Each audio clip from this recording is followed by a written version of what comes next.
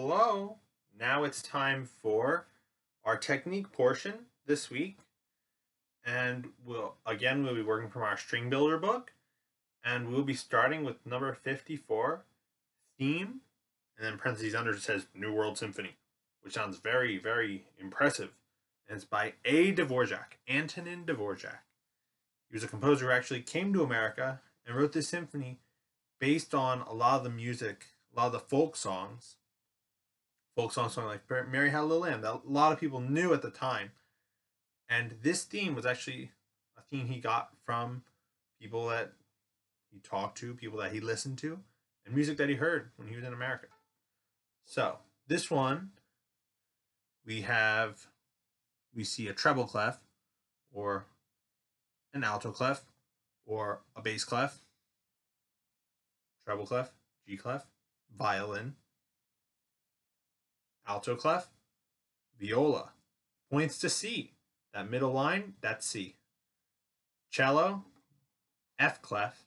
You have the two dots. In between that is F. The first note of this one is, it has a little thing next to it. It's a sharp. So let's think about our open strings. I know that D is right below the bottom line. So that's one note above, two notes above. So D, our musical alphabet goes A, B, C, D, E, F, G. What happens after that? We go back to the beginning. A, B, C, D, E, F, G, A, B, C, D, E, F, G. Forever and forever. Always in that cycle. So we know D and it's two higher than D. So D, E, F, but it has what next to it? A sharp. So it's an F sharp to start. So I'll play the first four measures just for you to hear. 1, 2, ready, my turn. 2,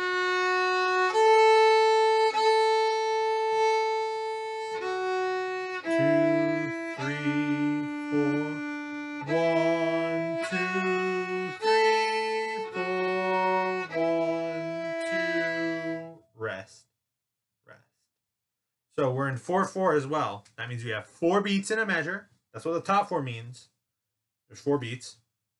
Now I have to figure out what each of those beats is. That's what the bottom one tells us. Bottom one tells us 4. What's a 4? The bottom one we need to think of like it's a fraction. I know some of us haven't done fractions. But 1/4 is a quarter. So there's 4 quarter notes in a measure. So that's why I'm counting to 4 in each of these measures. We have quarter notes and half notes here. So just this first measure, you can play along here. I'll go a little bit slower. This is just the first measure. 1, 2, ready, go. 1, 2, 3, 4. So just in that, we go from second finger on D to open A. And that last note's a half note, so it gets 2 beats. Now let's try let's try these 2 measures together. There's also that line under the second finger. And if you're on cello, it would be third finger. Telling you to hold that down as you play the open A. Because look, I can hold this finger down. This finger's not going to move at all. But my bow changes what string I'm on. So, just practice that. Now open A. Keep that second finger down. Good. Make sure you're relaxed. Make sure this wrist isn't bent up here. Make sure it's relaxing down here. Make sure you have a good bow hold. Shake it out if you have to. Pause the video. Okay, ready to go. Good bow holds. Try that one more time. Just between 2 and then open A. This is not the music that we're playing right now, but it's just a practice. Holding this second finger down while you play the open A. So you need to have tall fingers on the tip of your finger here. My finger's really tall here. It's really on the tip, not flat like this. If I'm like this, I can't play open A because you need to have an arch or over. So let's try these first 2 measures. I'll go a little slower. Let's try to all play this together.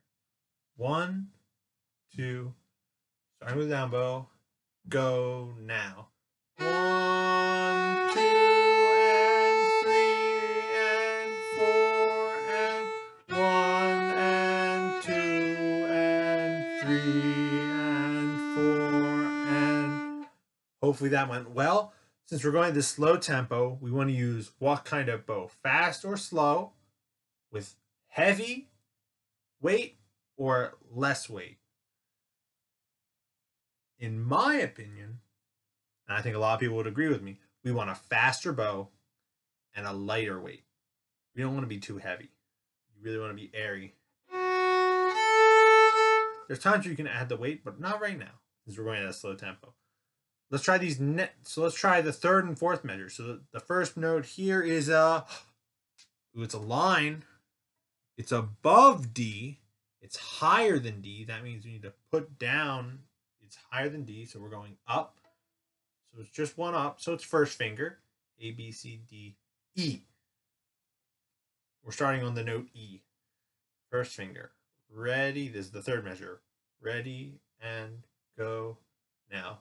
1 and 2 and 3 and 4 and 1 and 2 and rest and 4 and. So we have those little railroad tracks. That's telling us we're pausing. And then after that, there's 2 beats of rest. So we're holding that last half note for 2 beats. Let's try to play all those 4 measures in a row. I'll go a little bit slower. And just a reminder, I'm not calling out fingerings. I'm counting time. So fingerings here, it would be second finger. So F sharp, second finger, or third finger on cello. And then A, open A, and then F sharp, second finger for violin, viola. And then E, then open D, and then E, first finger, F sharp 2, open A. You're holding down that second finger again. That thing we practiced earlier. 2, and then open A, and then 2, and then 1. Let's try all these 4 measures. 1, a little faster. 2, ready, go. 1 and 2 and 3 and 4 and 1 and 2 and 3 and 4 and 1 and 2 and 3 and 4 and. Good, we're halfway through. Anything? This fifth measure, this next measure that we haven't played yet. Have you seen it before? Yes? No? No? I've definitely seen it before. It's in the same as the first measure. How about that next measure after that? The first 2 measures are the same as the next 2 measures we're about to play. So we don't even have to, we just need to think, what did I do before? And just bring that back. Let's try to finish this one off. Let's try the last 4 measures. So let's look at this last measure. Last 2 measures, okay. Know what's coming up. Try to stay a note ahead. I'm still counting time. 1, these are the last 4 measures. Starting after our railroad tracks. So I'll count the 2 measures of rest and then we're in. 3 and go now. 1 and 2 and 3 and 4 and 1 and 2 and 3 and 4 and 1 and 2 and 3 and 4 and 1 and 2 and 3 and 4. Good. So, one of the spots to practice in this one, definitely not those first 2 measures, not too hard. And they happen twice. So, double practice those. Happens twice. Then, our third and fourth measure. 1, 2, A, 2, 1. Practicing holding that second finger. And in our last 2 measures, 1, 2, 1, open, open. Notice my 1 stays down. 1, 2, 1, open, open. If you keep your 1 down, that'll help extra when you play this. I'll play this through once, and you can join in if you would like. This is the whole thing. I'll go a little bit faster. 1, 2, ready, go. 1, 2, 3, 4. 1, 2, 3, 4. 1, 2, 3, 4. 1, 2. Rest. Or retake. Ready, Here we go. 1, 2, 3, 4. 1, 2, 3, 4. 1, 2, 3, 4. 1, 2. Rest. Rest.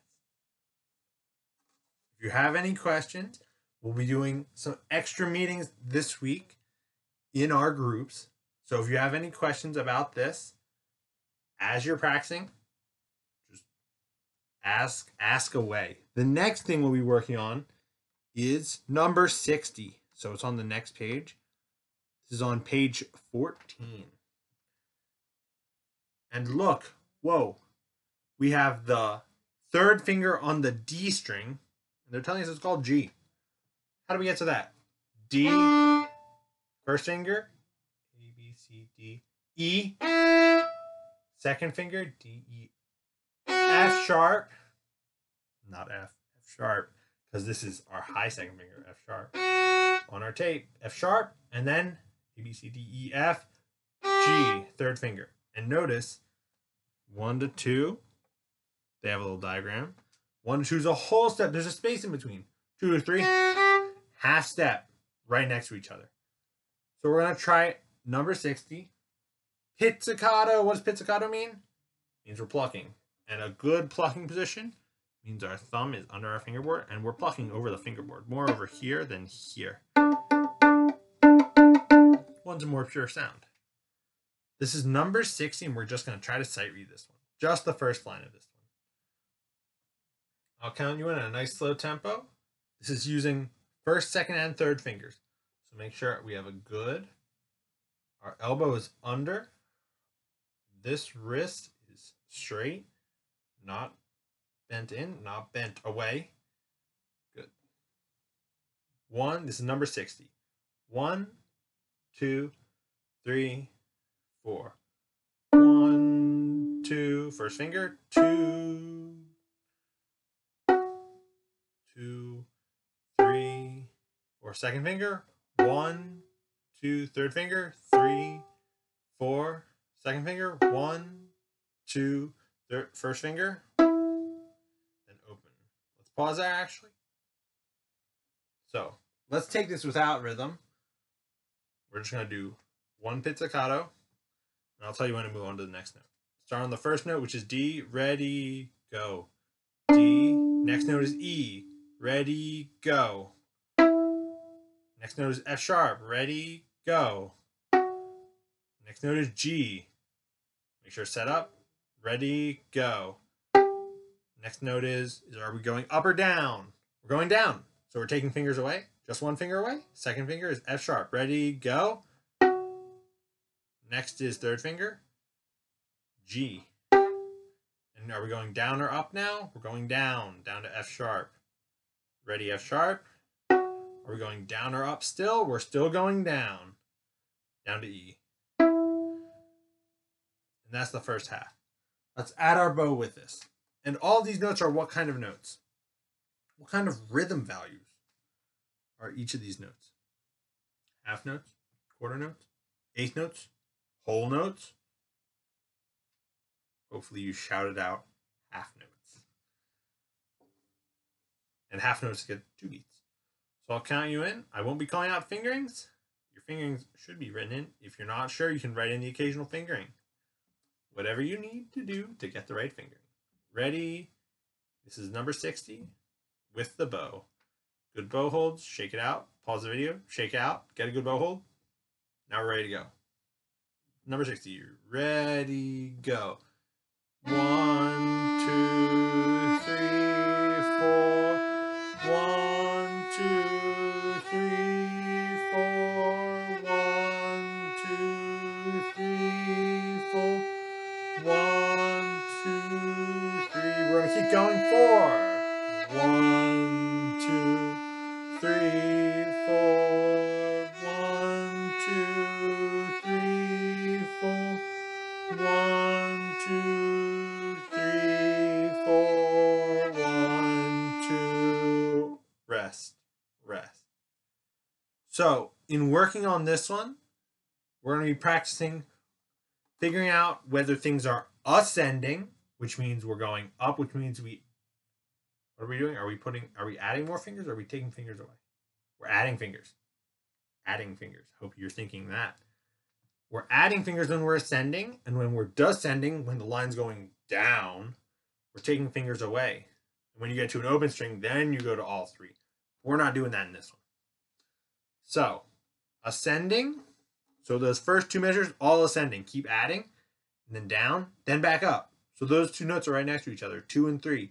They're a half step apart, opposed to a whole step. 2 halves make a whole. So halves are smaller. And then you're going down 3, 2, 1, and then the next 4 measures, same thing, ascending.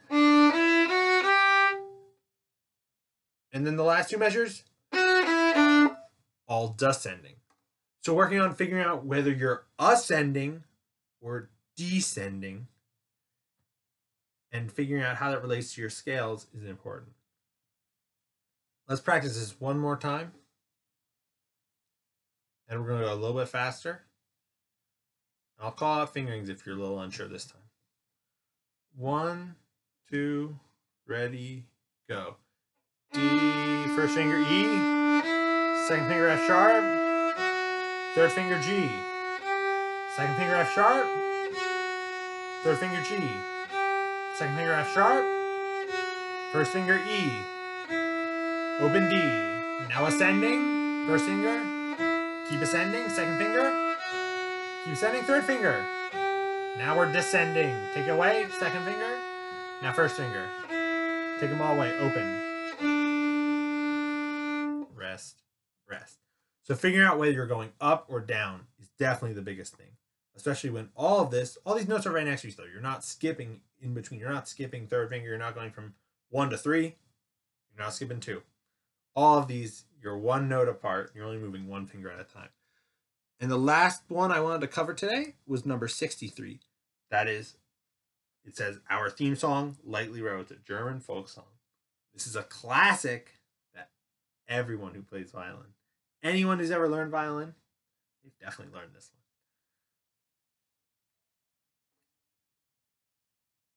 So, just learning this first measure. What's our first note? Ooh. Open A.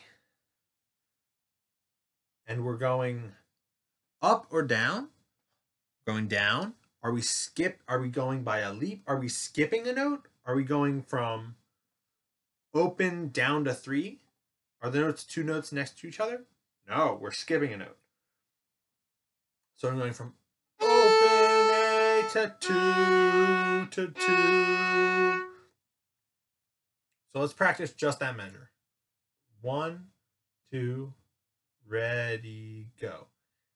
A, F sharp, F sharp. Let's practice it just a few times, just going from A to F sharp. I would suggest, just like in our Dvorak New World theme that we practiced earlier, I can put my second finger down while I play my open A. Then I don't even have to do anything. I can start with second finger down, like this, second finger down, and my open A.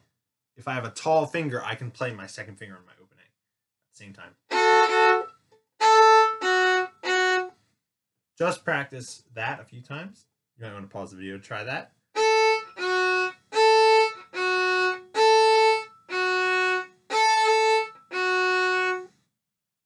Let's try this in context. Let's try the first 2 measures.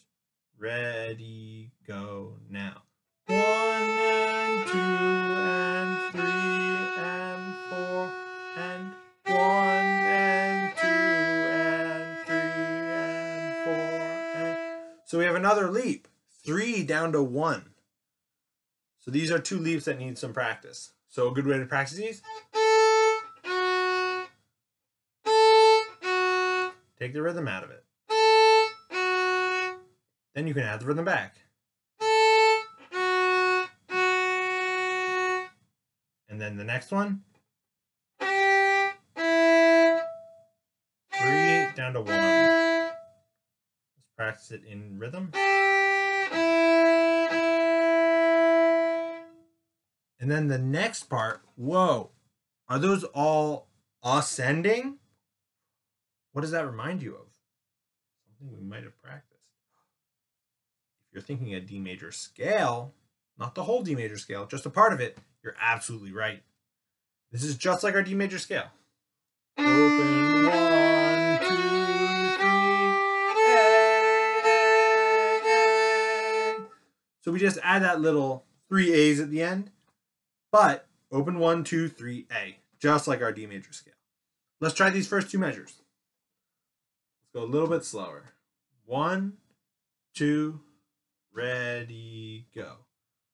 1, 2, 3, 4. 1, 2, 3, 4. 1, 2, 3, 4. 1, 2, 3, 4. And at the end here, there's that little comma. That means we're taking a breath. If we were singing, we have to go. But on violin, we can just keep going forever, but we should still breathe. It's important to breathe. That's how we keep our musicality, and that's how we play with good phrasing. Phrasing means how the piece naturally fits and where you would pause in a sentence, where you put a period. Because you can't just talk forever and have no periods and just keep constantly talking, blah, blah, blah. Doesn't work. You have to pause sometimes, give a little space. And things make more sense if you do that. So our bow's going to stay at the tip when we get there. And now, if we look at these next two measures, same as the first two measures, but we just start up bow. Let's try these together. Ready, go. A, 2, 2, 3, 1, 1. We've done those before. Whoa, this last part's a little weird.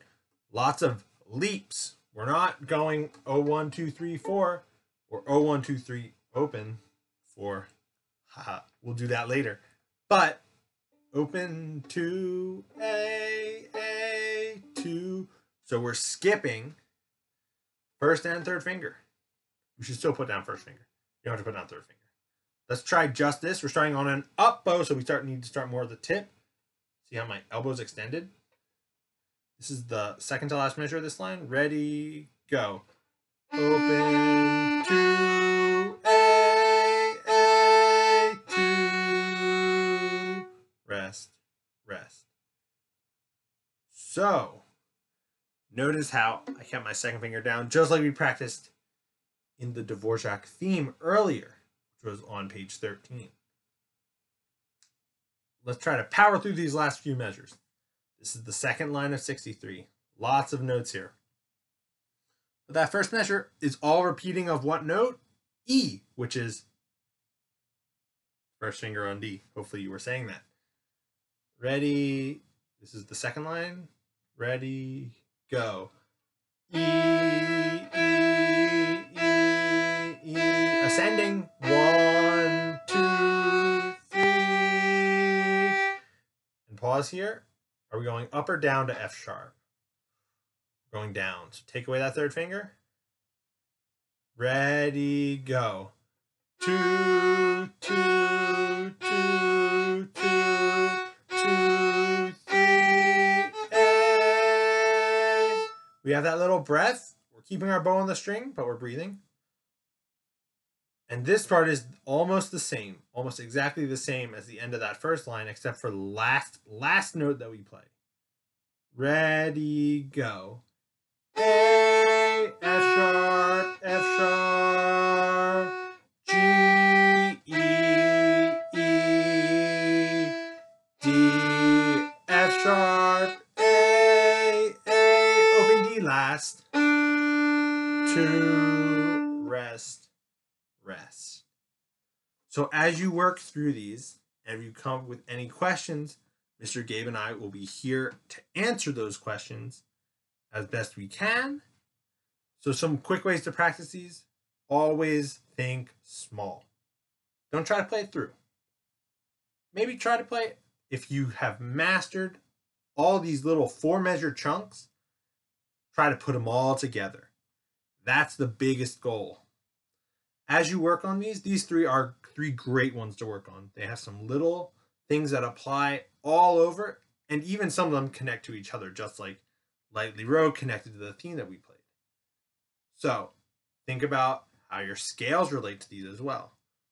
Look for patterns, things going up, things going down. Up, add fingers, down, take fingers away. Think, I said about small chunks, think one measure at a time. Then put 2 1 measures together, then you have 2. And then when you do that with 2 other measures, then you have 2 groups of 2, put those 2 together, 4. And then maybe do that same process, each individual measure. Then 2 4s together, you have 8. You have a whole line. That would be fantastic. If you can put the whole thing together, wonderful. But don't feel like you have to play all the way through. Think small chunks. And the more accurately you can work through these, the better they will be. Have fun practicing and make sure to be diligent. And I'll see you next week. Bye.